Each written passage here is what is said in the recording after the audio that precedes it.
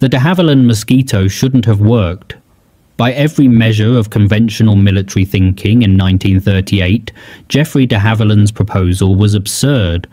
A bomber built almost entirely from wood, carrying no defensive armament, relying solely on speed to survive. The Air Ministry's response was predictable. Polite rejection. Metal was the future. Wood belonged to the Great War, to biplanes and canvas, not to an air force preparing for mechanized conflict against the Third Reich. Yet de Havilland persisted, and within that persistence lay the seed of one of the war's most elegant aircraft, and the stage for an unlikely hero who would make it faster still. Britain in the late 1930s faced a grim arithmetic problem. Rearmament was accelerating, but aluminium was scarce, rationed, fought over by every branch demanding fighters and bombers. De Havilland's genius was recognizing what others saw as limitation. The company had spent decades perfecting laminated wood construction, bonding birch plywood with Ecuadorian balsa and Canadian spruce using Cassane glues developed for furniture. These techniques produced structures light, strong, and crucially, buildable by furniture makers and piano factories, skilled tradesmen locked out of metal airframe work. The Mosquito would be a war machine assembled by peacetime craftsmen, a bomber that didn't steal resources from Spitfire production. The design that emerged in 1939 was audacious. 2 Rolls-Royce Merlin engines, the same power plants propelling Hurricanes and Spitfires, mounted on a sleek fuselage with a wingspan of 16.5 meters. No gun turrets, no bomb aimer's compartment, just pilot and navigator in a cramped cockpit, betting their lives on mathematics. The performance estimates promised something extraordinary. A top speed exceeding 400 miles per hour at altitude, faster than any fighter then in service. Speed as armor, speed as weapon. The first prototype, painted training yellow, lifted off from Hatfield Aerodrome on 25th November 1940. Test pilot Geoffrey de Havilland Jr. pushed the throttles forward, and the Mosquito did something unexpected. It felt eager. By February 1941, official trials at Boscombe Down confirmed the figures weren't fantasy. At 22,000 feet, the aircraft touched 392 miles per hour. And this was a prototype, heavy with test equipment, engines not yet optimized. The Air Ministry's skepticism began to crack. But speed on paper and speed in combat are different creatures. The Merlin XX engines fitted to early production, Mosquitoes were rated for specific boost pressures, 14 pounds per square inch for takeoff, less for sustained cruise. These limits weren't arbitrary. Rolls-Royce engineers had calculated detonation margins, bearing temperatures, piston crown stresses. Exceed those figures and you risked catastrophic failure. Shattered connecting rods, melted pistons, engines tearing themselves apart at 20,000 feet over enemy territory. The manuals were explicit, the limits were sacred. Yet by late 1942, as Mosquitoes began flying deep penetration raids into Germany, crews were reporting something troubling. They were fast, yes, but not quite fast enough. The Luftwaffe's Focke-Wulf 190 and the latest Messerschmitt 109G variants were closing the gap. Interceptions were becoming uncomfortably frequent. A Mosquito bounced over the Ruhr might outrun its pursuer, but the margin was thinning. Pilots began returning with stories of tracer rounds passing closer, of dives that barely opened the distance, of engines screaming at emergency power that still wasn't quite emergency enough. The Mosquito had proven de Havilland's vision, but now it needed something more, something the design office hadn't anticipated, and the manuals didn't permit.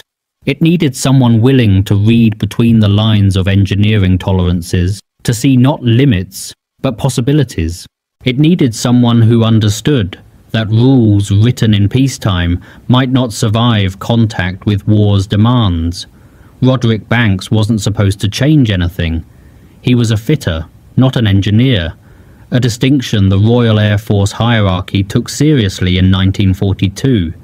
His workshop at RAF Marham in Norfolk was one of dozens scattered across Bomber Command, maintaining the Merlin engines that powered Lancasters, Halifaxes, and the growing Mosquito fleet. His job was execution, not innovation. Strip the engine, inspect the components, replace what's worn, reassemble to specification, sign the logbook, send it back to the line. The system worked because men like Banks followed instructions precisely. Except Banks had a peculiar habit. He read everything, not just the maintenance manuals, but the engineering specifications Rolls-Royce included with engine deliveries. Documents most fitters ignored, dense with thermodynamic calculations and metallurgical tables. Banks studied them during meal breaks, tracing the logic behind boost limits and fuel mixture ratios. He'd joined Rolls-Royce's Derby factory as an apprentice in 1935, spending 4 years watching Merlin development before the RAF recruited him. He understood these engines at a level unusual for someone wearing a sergeant's stripes. What Banks noticed in early 1943 was a discrepancy. The Merlin manual specified maximum boost pressures, but the engineering data showed the components could theoretically withstand more. Not much more, but enough to matter. The limit wasn't about what the metal could survive, it was about what Rolls-Royce could guarantee across thousands of engines in varying conditions. A safety margin. Banks began wondering what would happen if you deliberately ate into that margin, just a little, on engines you knew were in perfect condition.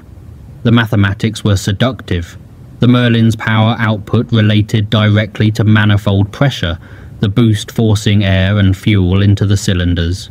Increase boost by 2 pounds per square inch, and you gained roughly 100 horsepower. On a Mosquito, that translated to perhaps 15 additional miles per hour at altitude.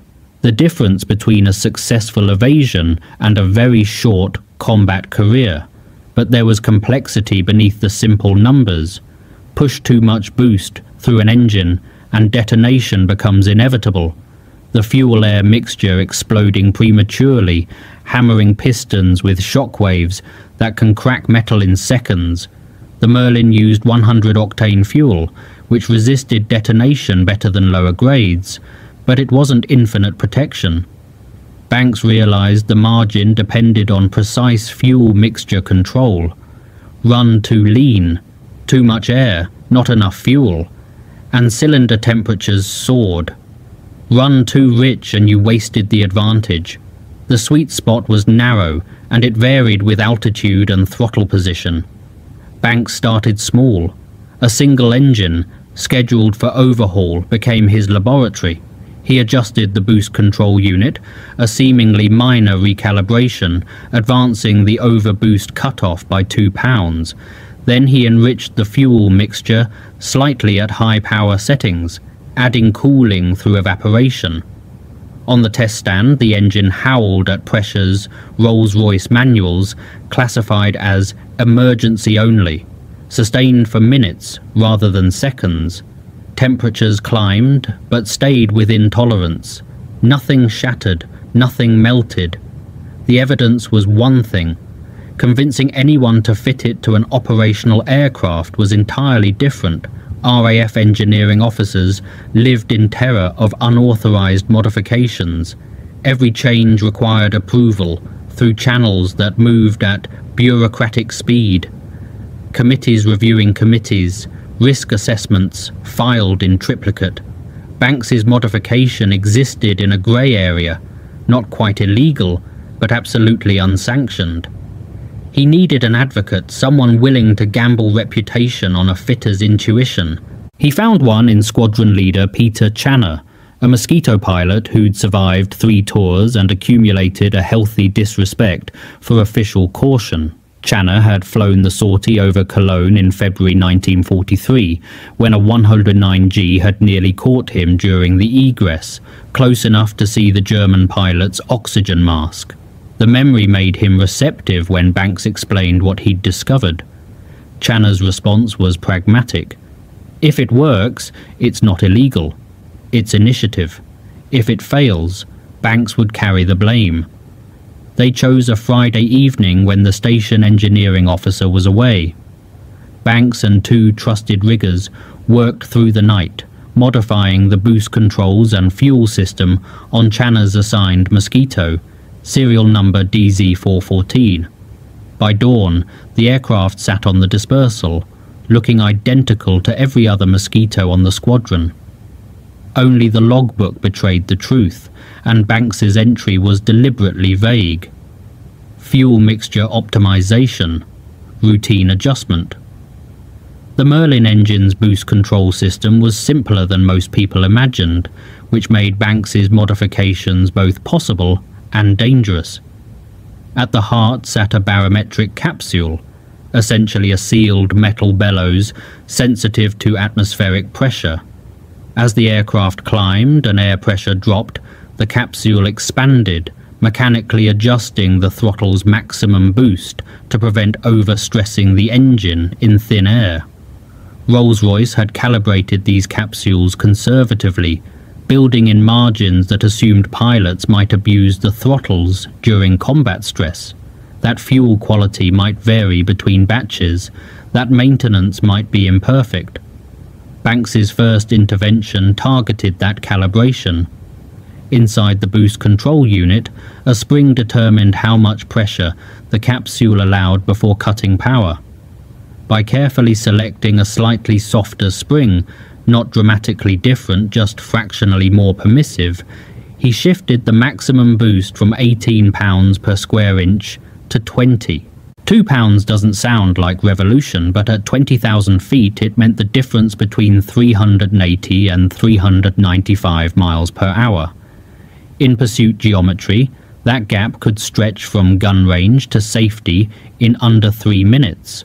The fuel mixture adjustment was more delicate.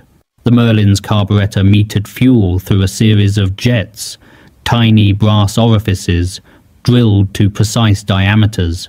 Altitude and throttle position determined which jets supplied the mixture, and Rolls-Royce had sized them to run slightly lean under high power, prioritizing fuel economy and reducing the risk of fouling spark plugs with excess carbon.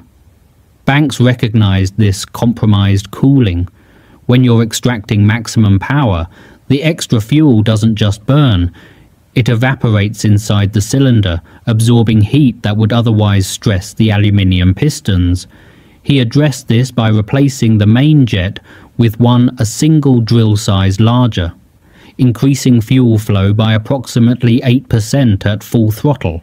Not enough to flood the engine or waste significant fuel, but sufficient to drop exhaust gas temperatures by 40 degrees Celsius.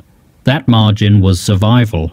Detonation, pre-ignition that destroyed engines, occurred when cylinder temperatures exceeded specific thresholds. Banks was buying thermal insurance. The magneto timing received attention too. The Merlin fired its spark plugs before the piston reached the top of its compression stroke, giving the flame time to propagate through the fuel-air mixture. Rolls-Royce specified 15 degrees before top dead center, a compromise between power and safety. Advancing the timing to 18 degrees extracted more energy from each combustion event, but increased the mechanical stress on the connecting rods and crankshaft.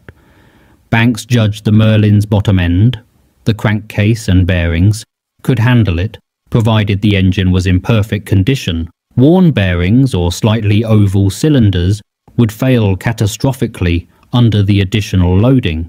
This was why Banks selected which engines received modification with obsessive care.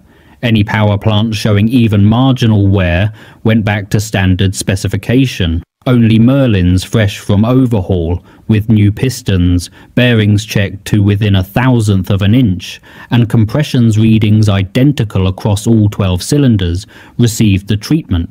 He was pushing boundaries, not ignoring physics. The modifications broke no specific regulation, because no regulation anticipated them. RAF maintenance doctrine assumed fitters followed manufacturer specifications exactly. The rulebook didn't say, "Thou shalt not adjust boost controls." It simply didn't conceive that anyone would try. Banks operated in the silence between explicit permission and explicit prohibition, that grey space where initiative lives alongside career-ending mistakes. Rolls-Royce's official position, had they known, would have been unambiguous horror, their warranty explicitly voided if operating limits were exceeded.